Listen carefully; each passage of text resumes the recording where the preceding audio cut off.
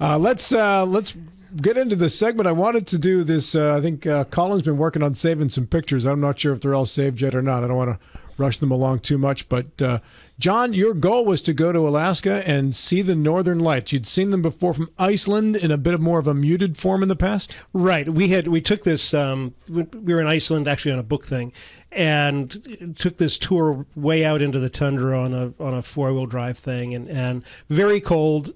We saw the Northern Lights, but they were very dim. And we had heard that Fairbanks, Alaska is Fairbanks, Alaska, and then an unpronounceable town in Finland are the two best places to see the Northern Lights. So we went out there, and when we arrived at the airport on Monday morning, I guess it was after midnight when we arrived.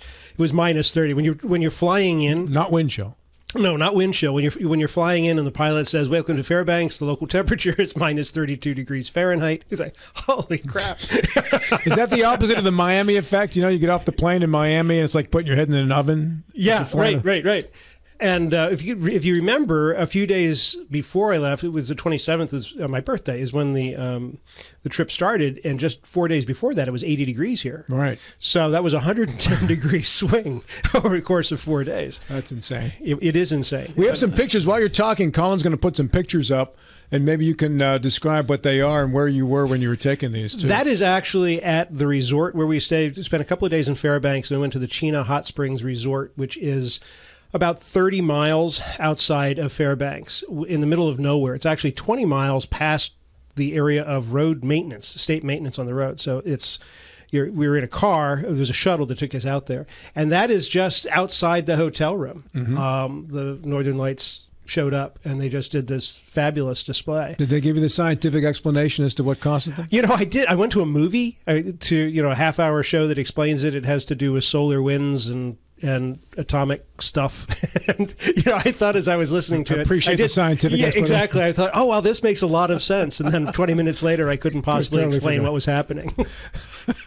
But it's and you can just keep sliding them, Colin, by the way. That's fine. It looks like a picture from the old Scooby-Doo cartoons. Like a ghost. Where they would show the ghosts. Old Man Weatherby or something. It looks a little like Slimer, actually. Slimer, from Ghostbusters.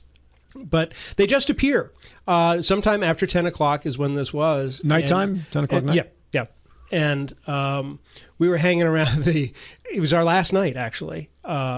And I decided, I'm going to go out and check one more time and see if they're out there. And so I put on, yes, I admit that I was wearing these because there's the hot springs there.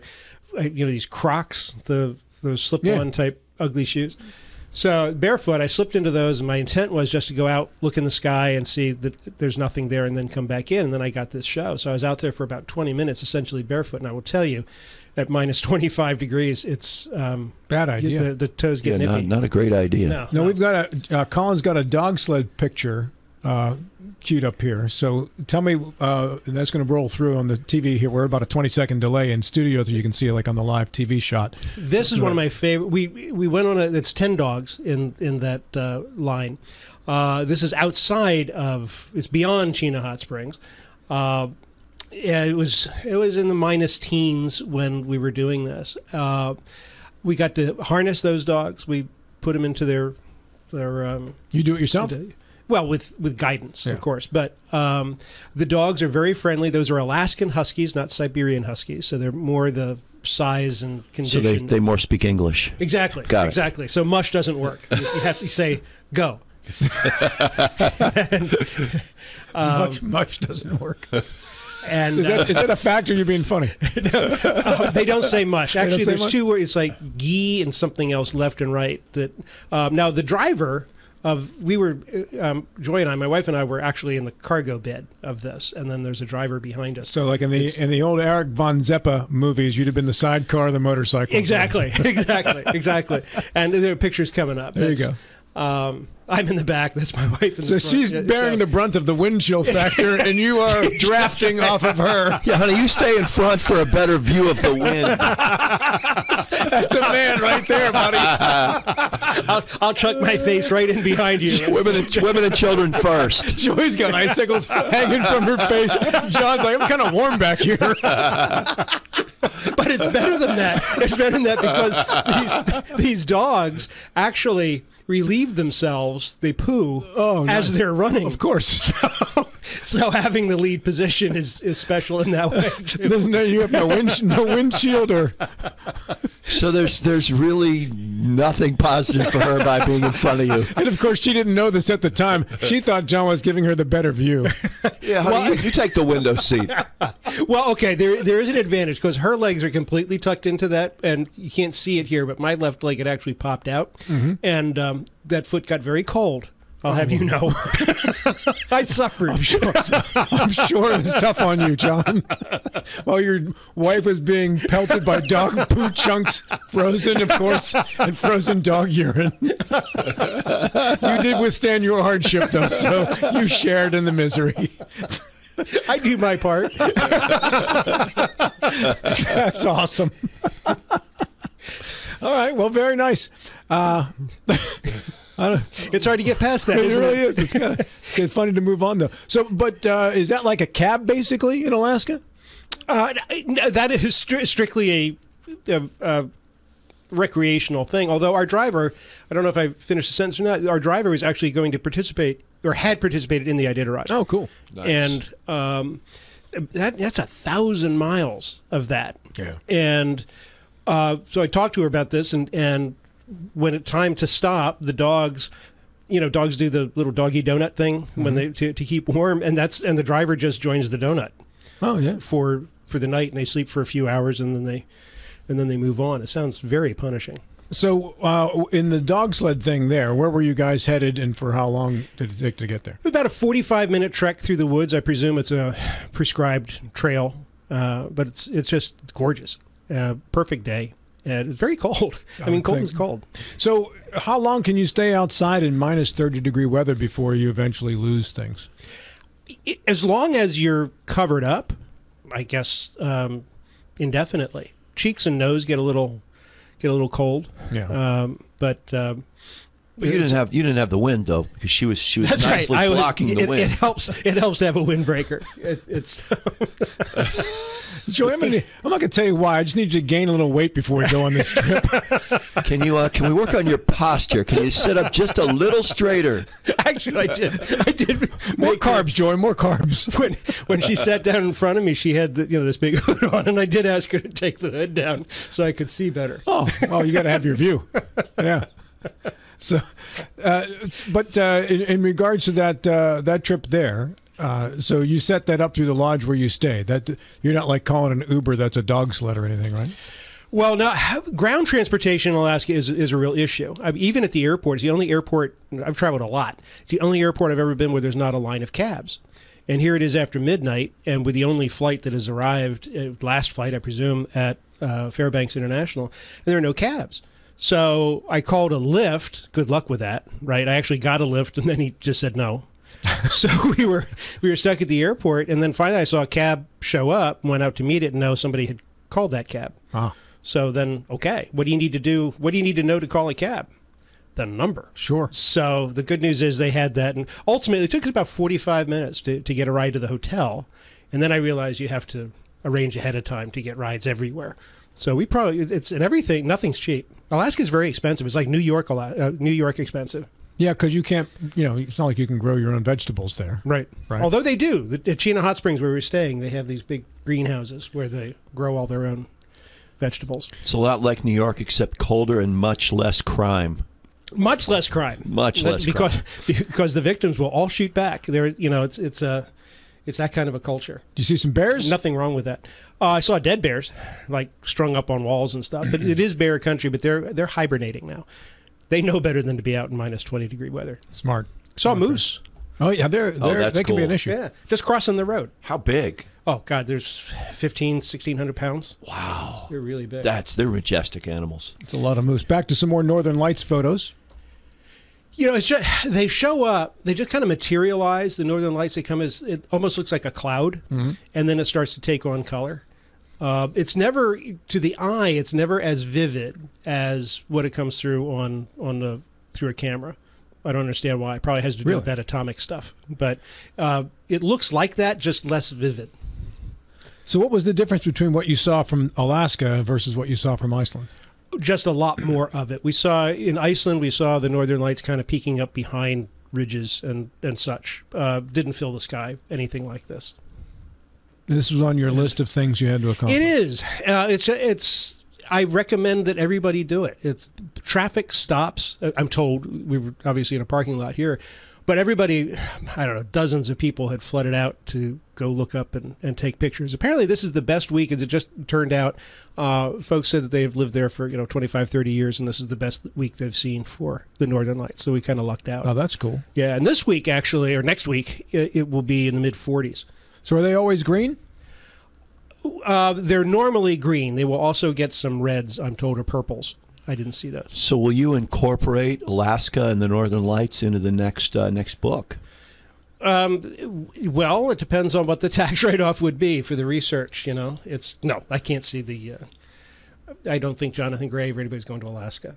It's maybe. You never know. You never know. You never know. So ever is a long time. You have to buy the book and read to find out. That's right.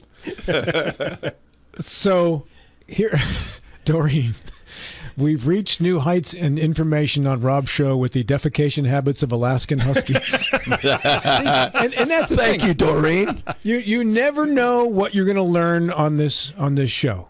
And that's the wonderful thing about it. Prior to now, you would have thought, while dog sledding, you might have had some type of protection against the Huskies and what they're doing while they're working. But now you know you don't. No windshields. And none of that gets into the marketing literature. No. Don't sit in front. Don't be in the first seat. It's not some kind of a weird fetish that people travel there for. And pay big money. But now you know, because of this show, if you yourself go dog sledding, let the other spouse take the first seat. So they can have a better view. Because they can have a better view. Exactly. You wouldn't have known that had you not done this. But that was, Bodwell's question was what I thought too, is this a way to write off a trip by working it into a book? It would be if that's what I were doing. Yeah. But that's not what I was doing. But you could potentially do it. I could potentially. Right. Except the book now is taking place in Central America with the cartels, and it's hard to tie the Northern Lights in Alaska into that. But maybe the people in the cartel, maybe they need to meet with the Russians, and they decide to go, meet in Alaska. Across the land bridge, right? So yeah. they have to go. Yeah, Yeah, exactly. Okay. Yeah, That's absolutely. all happened anyway. So how much did you pay attention to what was going on back here while you were up there? Vaguely, I was aware of the tax cuts and but that's kind of it. Mm-hmm. We were in an area. When was the last time you were in an area that had no internet and had no cell phone service? It's been a while. For me, it happens a lot. I go into the middle of West Virginia. Okay. Yeah, that's probably a loaded question here. We right? have there's some spots. All right, but we spent days kind of out of touch. Sure. I was talking more hours. I can't go more than an hour or two without some kind of a connection. It's oddly refreshing. We had a television in our room, but of course it didn't work. So because there was no internet. Yeah. So you're not stringing cable TV to an outpost in Alaska. So it was kind of refreshing. Well, that's pretty so cool. If they know what's going on out there, and you're staying in a place, and they know there's no TV, why do they have TVs? Yeah, why do they have TV? Why? Because presumably Just to torment you. It's in the honey, turn the TV on. It's in the marketing literature. they put a little thing. You could be watching this. I presume that the internet was out then, and that's why we didn't get television. So is Sarah Palin still a thing in Alaska? Well, she's still in Alaska, and she's still well thought of, at least among the folks we were hanging out with. I ended up spending time with Nick Stepovich. Mike Stepovich was the first governor of Alaska. So Nick is his son, and he's of a certain age now, and I'd say that probably my age. One of 16 children, I think. And governor was active. I guess he didn't have cable either. Nights are long. Nights are long and dark. So we actually visited one of his. He's got a hotel bar. Soapy Smith's is the name of it, in Fairbanks, with a lot of political memorabilia and such. It was kind of interesting. Mm-hmm. But this is the guy who Alaska in 1959, or in the run up to statehood. Alaska was not well thought of. It wasn't was thought of like Eskimos and such. Sure. So he was the normal face of normal Alaskans. Lots of quotation marks here, finger quotes, and he just helped bring normalcy or a normal impression of Alaska to the lower 48. Were you anywhere near the Army base that's up there?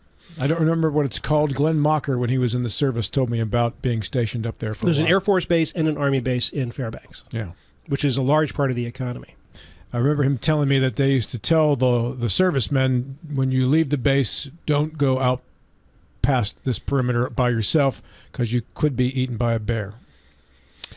When they're not hibernating, I guess. Well, grizzlies are a big deal. Yeah. They're a big beast. Actually, one of our drivers, I think, was telling me that they're not in Fairbanks, but near Fairbanks. A mother and daughter were eaten by a polar bear. Mm-hmm. Wow. And they apparently don't hibernate all that much. They look so cuddly and nice in those climate change commercials They I sure see do. on TV. Yes, yes. Yeah. Well, I mean, as far as the grizzly bears go, you don't have to be faster than the bear, just faster than the person you're with. Which is why he brought Joy with him, by the way. You go first, honey. So, in regards to climate change, is there much melting of the permafrost that you saw when you were in Alaska? It was minus 30. So, no. If anything, it seemed to be thickening up. Is it something that's on the minds of the people who live there? Are they experiencing anything? Are they getting 75-degree days in January? No. I didn't hear anybody talk about it. I didn't see any evidence of... There is snow on the ground that has been on the ground since November. You know, they don't ever really clear the roads. Mm-hmm. There's not an intact windshield in all of Alaska because they don't use salt. They use gravel. So... And everybody gets you're an insurance guy. Everybody gets a free windshield in April. Oh, that's not bad. Yeah. Do they really? Yeah. Open up a window franchise, a car window franchise in Alaska. Make a fortune. There you go. Did you learn anything about the oil dividend? Yes, everybody gets one, and it varies from year to year. I don't know what it is. It seemed like I'd be prying to ask for a real number, but it's several $1,000s. I mean, it's real money. And in regards to how much daylight you had during the day? It was kind of what we have here. In July, it's the land of the midnight sun, right? It's 24 hours of daylight, and about the winter equinox, the mid-December, it's only 3 hours of sunlight, and it's described like dusk or dawn, I guess. The rest of the time, it's dark. The most interesting thing you saw or discussed while you were in Alaska, besides the Northern Lights? And not having TV. The adaptation of the locals to the cold. You know, we were dressed up with all this puffy kind of, gear. They're wearing denim jackets out in the cold weather. Of course, they're also not spending a lot of time in the cold weather. Because they're smart. Right. They're going from here to there. But it's a whole different lifestyle. Everything is weather beaten. It's kind of like when you go to the Outer Banks, it's a different way, but you go to the Outer Banks, all of the structures are just beaten up, right? Because of the wind and the sand and all. Kind of the same in Fairbanks. Everything is just weather beaten. And how could it be otherwise? Sure. Right. Great trip. Recommend anybody go. It's really a good time. Johnny? No, I think that's a place I've always wanted to go. I want to take one of those cruises through Alaska where you get out and you see everything. I don't want to come close to a grizzly bear or anything like that. But I think that Alaska is one of the greatest places in the world. I think everybody needs to see it. It's on my bucket list, and now it's even more so after hearing your stories. And the seafood. The seafood is spectacular. The halibut and the salmon are just spectacular. How close are you to the water where you were? Well, Fairbanks is probably 300 miles from the water, but so not close at all. No. Yeah. Do they seem? I mean, are they the normal people that you see? Do they seem impoverished? I mean, do they seem sort of downtrodden? Well, I was at a resort, so but a lot of locals come to the resort. Apparently, driving, we were checking in, waiting for a table at the hotel restaurant, and the wait was 40 minutes or whatever. And understand, we're 35, 40 miles from Fairbanks, and it's snowy and awful outside, and there's the couple in front of us didn't want to wait that long, so where is the nearest place to get a drink? And they said, well, down in Fairbanks. I said, okay. So they just left, and they drove to Fairbanks, the snowy roads, to get a drink and then presumably drive back, which, it's not exactly advisable, but it's just people adapt. You drive the half hour, 45 minutes to Fairbanks. You have a few pops. You drive back. That's what that can go really wrong? doesn't sound like a great idea. It doesn't. Well, good stuff, man. Appreciate the pictures. I initially texted you when you had left and said, "Hey, what do you think about doing like a report from Alaska?" And the time difference there kind of precludes that from happening. And the lack of cell service would have been a problem too. That also makes it difficult to make a call. Yeah, but the pictures idea was pretty cool as Colin rotates those back up through. I think we've gotten all the pictures up that you had sent. And those are beautiful. Those are really and nice. if you go to my Facebook page, John Gilstrap, author, there's a bunch more if you're interested in seeing such things. All right, very nice. Any other nuggets to get across to anybody regarding your trip? The hardest part of any of this is the 20-hour travel days. There's no easy way to get from here to Fairbanks. And What was your route? Where did you stop? well, we started in Pittsburgh, and then the flights went Pittsburgh to Detroit to Seattle to Fairbanks. Coming back, it was Seattle, Minneapolis, and then in Pittsburgh. It's just a long, long day. That is a long day. Yeah, and going there, you're going back in time, and coming this way, you're losing Yeah, time. it's a 4-hour difference, which is, it doesn't sound like a lot until you're trying to adjust your sleep schedules, Yeah. but absolutely worth it. How many people did you go with? It was my cousins, Barbie and Bob, and my wife, so it was 4 of us total. Speaking of Barbie and Bob, the anniversary of the Barbie doll is today, 1959. Wow. Just throw that in there. I have to ask the obvious question. Did Bob stick Barbie in the front of the sled? I don't know. They went on a different sled, so I'm going to guess yes, because that's how they place you.